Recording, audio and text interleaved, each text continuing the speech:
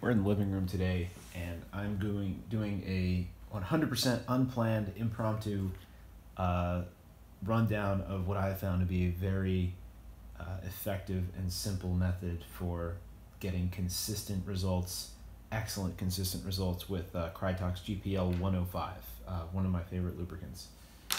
So these are effectively Gateron browns. These are I can't remember if they're Punchy or Revo. They're just recolored Gateron browns with some kind of custom spring. Really nice. Very smooth. So we're going to use GPL 105. I'm using a brush that's a lot larger than most people's. You probably can't see how big it is. It's a size 1. This is also a tester brush. I got name brand for a reason, and that's because the bristles last a lot longer and they hold their shape a lot better. Highly recommend shell out the extra couple of bucks for a tester brand brush.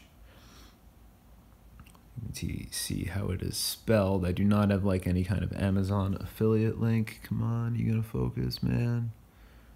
There you go. That's the stuff right there. All right, and so I use this big wide brush because it gives me great coverage. I can do everything in like one quick swipe. I don't have to sit there painting in the corners. You'll see what I mean. So the other trick I do is I don't use the vial of lube because they tip over. I want to like make like a 3D printed holder or something for it, but for now, I just use the cap. So you still got to like hold it so it doesn't slide around your desk, but it's not going to tip over. Cleaning that stuff up sucks. I shouldn't even have it open, but I'm using the cap. Like a bottle cap, anything would work. It's like a palette. So what I do is I get, a nice drop of lube on the end there. That's not going to focus, is it? But I get a nice drop, and if you can see like a glob of lube, let it drip down into the bristles and until it just doesn't look like a glob anymore. And it's okay. The nice thing about the 105 is you can kind of overdo it, and like as long as you don't really overdo it, it's fine. So all I do is I just go through, I do one quick swipe and one quick swipe. Maybe I'll go back over it again, but I don't really. I'm not doing linears, these are tactile, so I'm going to leave the contact leaf untouched. And that's it for the bottom housing. You can see, you can't see it on camera, but it should, you hold it up to the light, it should glisten. And next to an unlubed rail guide and the switch, you'll notice right away. So that's done, easy, simple. Next thing, grab a switch film. You always got a switch film. Almost all switches. There are some switches you don't want to for specific reasons, but when in doubt, film it out. So these are clear films, so you probably literally can't even see me. Yeah, you can barely see me holding it. So just throw it on there. Okay, that's step 2. That's done. These are a little fussy if you don't work with them very often. But like I actually just dropped mine, which is why I was off camera. But they're a little fussy if you don't work with them often, but you'll get used to it, and you'll get a workflow where you can like just slap it in there really fast and not have to worry about it. Next, grab a spring. I have tub lubed my springs with a 1000 Centi-Stoke silicone oil of some kind or other that I got from a keyboard vendor called Mech Key Alpha. They are based in Hong Kong, I believe, and I just don't want to get my fingers all greasy, so I just good old tweezers. And this stuff, apparently it can be had a lot cheaper than they sell it, but they already sell it for dirt cheap. It comes in little vials, which I do not have on hand anymore. I put that all away. And I haven't run out. I've lubed. Oh, here they are. I have lubed. God, I've lubed hundreds and hundreds of springs. I got 2 of these. They were like $5 each. It's gone down maybe not even half from when I bought it. This stuff is incredible. It's best. I've actually lubed switches with it too. It's not bad. I actually want to experiment. I want to do a build with this for a whole board. Just tub lube everything, sliders and springs, and just throw it all together. I bet it's really cool. So this is great stuff. It works better than the paraffin oil for TX that TX shipped with their springs, and it's a heck of a lot cheaper than GPL 106 or another higher viscosity oil that you might use for springs. Now, the hardest part is sliders, and I just did this off camera, but what I actually do with these Gateron switches, because sometimes they're factory lubed, which is not very consistent. And consistency is really key, especially for me with tactile switches. So I just take my thumb and I just rub, or if my hands are already a little greasy, maybe I'll get the back of my hand, or I'll do my pants even. I just want to get that off of there. And now the slider is always the hardest part with tactiles, right? Because you don't, especially on a mild tactile, you don't want to lube these bumps on the slider leg,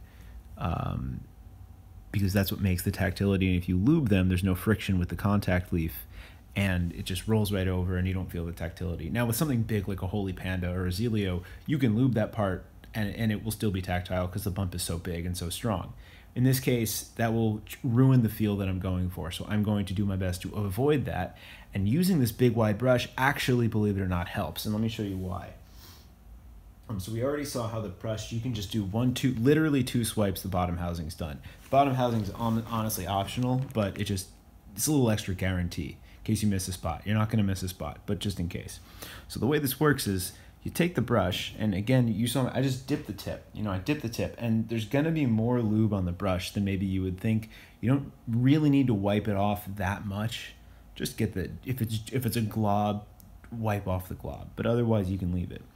And so, what you want to do is you just, it's not gonna focus. Let me see. All right, here you go. I want to make sure you can see what I'm doing here. All right, so you just take this brush with a good amount of lube on it, and you just the bristles are gonna like wrap around this rail on the slider. So you see how there's a railing, or a little rail. Come on, buddy. You can do it.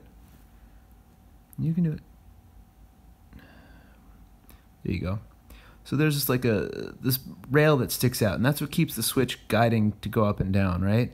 And so all I did is I'll flip it over, I'll do this the other side. You gotta do both sides anyway.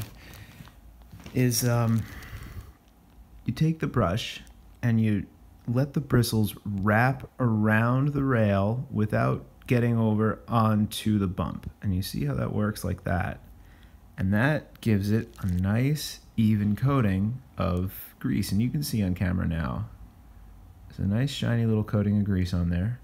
And then you do the back. You want to get the back corners. You don't have to brush down. I just do like quick sweeping strokes across, like Bob Ross kind of, like sort of thing.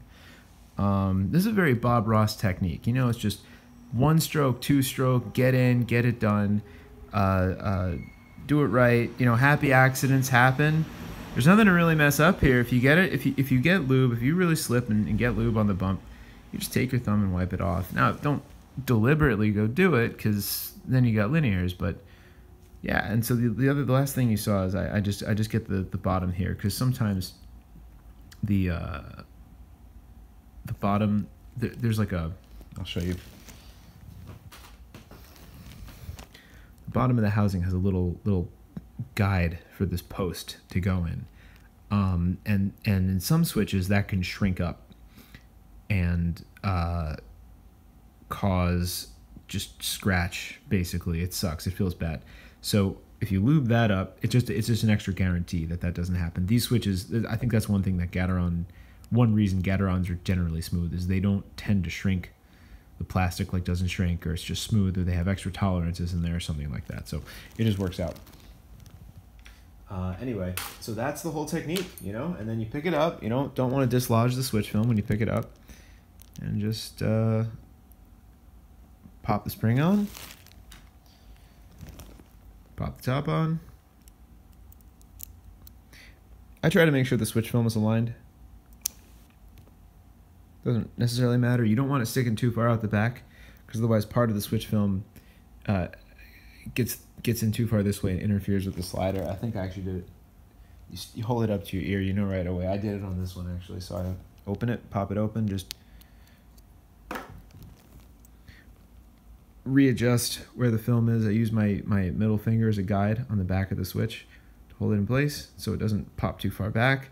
Again, you don't want to push it too far forward either, because it just gets all crumpled up. It doesn't work right. But these are pretty forgiving. Some switches are more annoying with films than others. These are pretty forgiving. And I like to pop it all on the plate as I go, because it looks pretty, and it gives me some sense of accomplishment. And finally, with this soft plastic plate, sometimes you got to pull up a little bit on the plate to get the clips and the switch to actually clip in. So that was 8-10 minutes of banter for what really should be a 1-minute process. So I'm just going to run through it. All right, and just to show you guys how quick and easy this technique actually is, instead of talking about it for 10 minutes, I'm going to do one on camera. just try to do it at close to normal speed while also keeping everything in the frame as possible. So you saw I dipped, just got a little dip on the tip, and I just brush once, brush twice, maybe I'll go a couple times, make sure, you know, it'll start to feel a little, you'll feel it get like a little softer and more buttery under the bristles of the brush. Grab a film. Try to do this on camera here. Just pop that guy in there. All right, it's clear. You can't see it's on there. Trust me, it's on there. Grab a spring. Mind you, I mean, this is the time. This is the actual time to assemble the switch too, not just film it. You know, wipe off any excess grease or any leftover factory grease, which just isn't for us. You see, I didn't even brush that off. I just let the whatever was excess on the tip just drip down into the bristles. I give it, you know, one good swipe. Give it another good swipe. I do inspect, you know, to make sure it's not on. To make sure it's not actually on any of the bumps. It's not. I get the top, you know, I go over the top, and I hold this up close to my face, so it's a little hard to do. You know, I'm holding it out in front of the camera here. I get the bottom. I already got the back. And, you know, I go over it. Maybe I'll go over it once again if I'm really feeling paranoid about this switch. Doing it for the camera, but you know, I'm already done, right? Like I've been done for several seconds already, so I just reassemble it. Throw the top on. Make sure I didn't crinkle up the film, which sometimes can happen, but I didn't do it that time, and we're good to go. You know, always test it with your finger. You can always reopen it. Get a good opener tool. It's worth the investment if you're going to be doing a lot of builds. And pop her in there. You're done. Satisfaction complete. There you go.